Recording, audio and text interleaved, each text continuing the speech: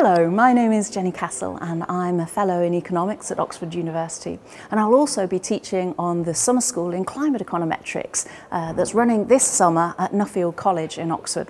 This is going to be a fantastic course. It's running for 5 days and it's going to be covering every aspect of economic modelling, econometric modelling and forecasting, with a particular focus on climate modelling, forecasting and climate data. So we'll be covering a huge range of different applications.